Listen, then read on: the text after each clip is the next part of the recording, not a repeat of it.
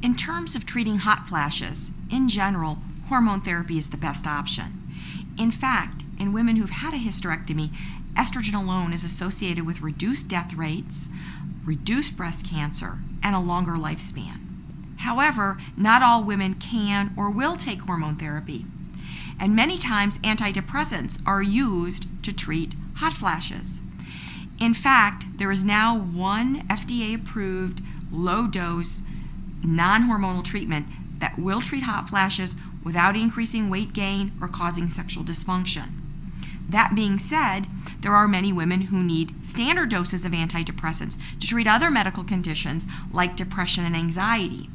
And many times those agents, so-called SSRIs, can affect a woman's ability to climax.